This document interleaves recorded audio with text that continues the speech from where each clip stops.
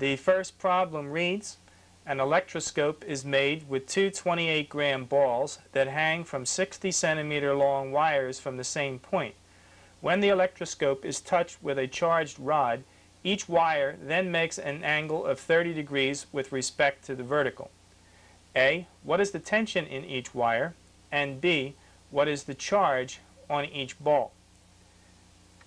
Let's take a look at our electroscope. We have two conducting balls hanging from wires from a metal knob. The balls are usually encased in a glass container.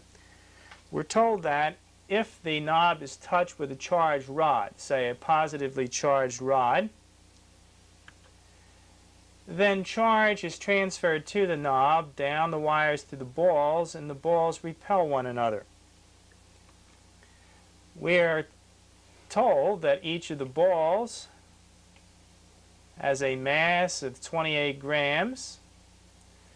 The angle that the wires make with the vertical is 30 degrees, and that the length of each wire is 60 centimeters. The first question is, what is the tension? Let's call it T in each of the wires. And secondly, what is the charge Q on each of the balls? Each of the balls will have an equal charge Q. What is that charge?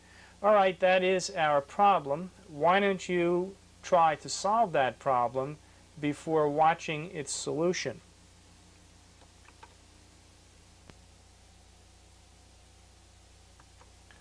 I have drawn a figure listing the data given, and I've also drawn an XY coordinate axis centered on one of our charges, Q, and indicated that the angle between the wire and the x-axis is 60 degrees.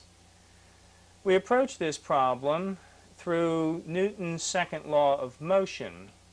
Remember that that says that the sum of the forces acting on an object is equal to the mass of the object multiplied by its acceleration.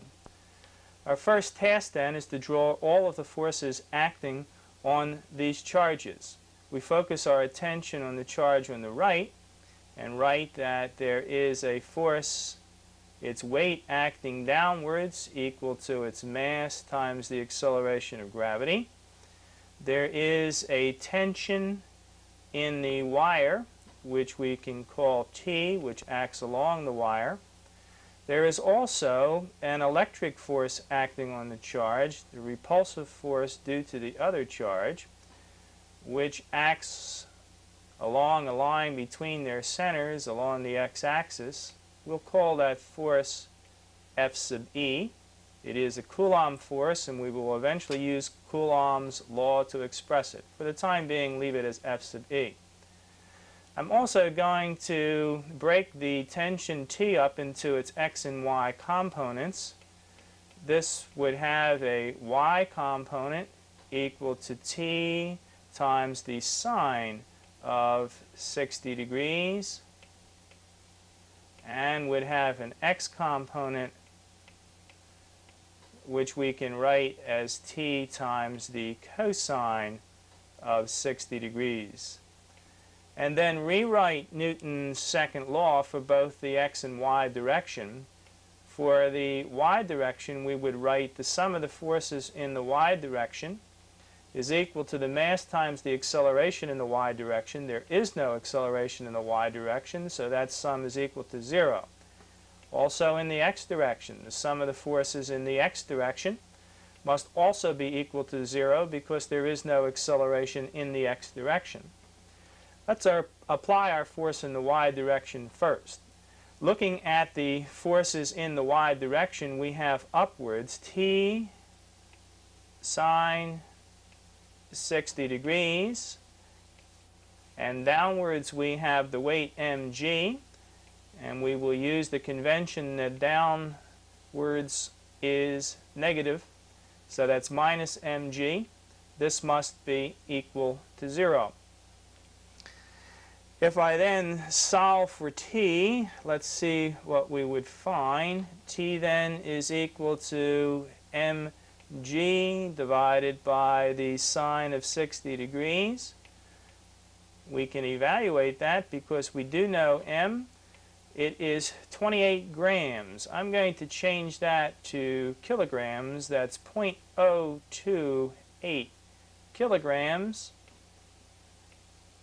Multiply that by the acceleration of gravity, 9.8 meters per second, and divide all this by sine of 60 degrees, which is 0.866, and for this we get value 0.317 newtons, rounded to 3 significant figures. I'm assuming that all our data are accurate to 3 significant figures, whether stated or otherwise.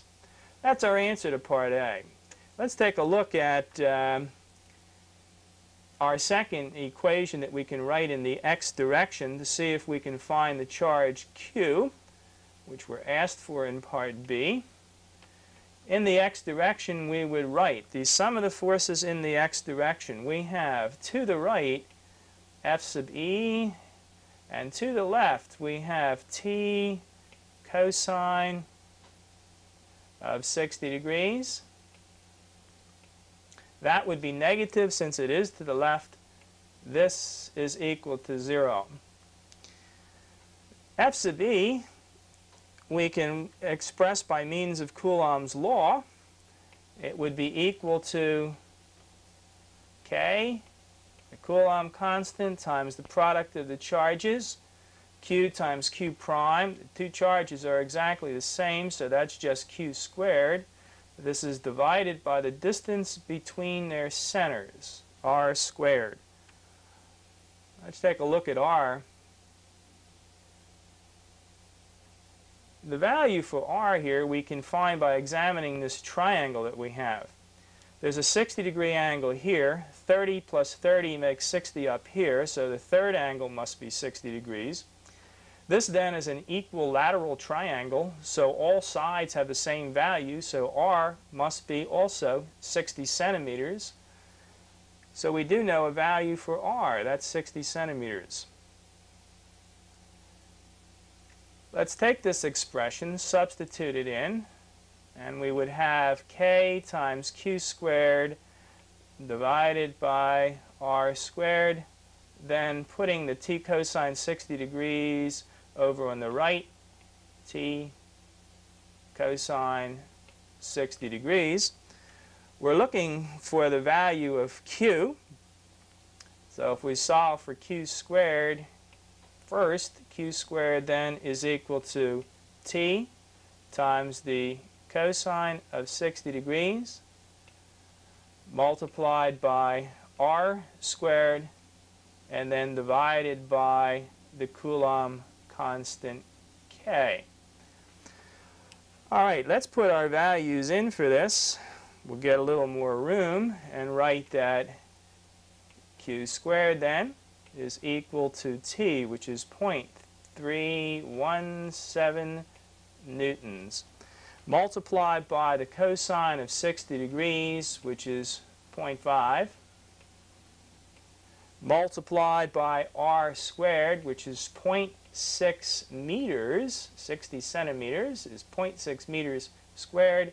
Divide this by the constant K, which is 8.99 times 10 to the 9th newtons times meters squared per Coulomb squared.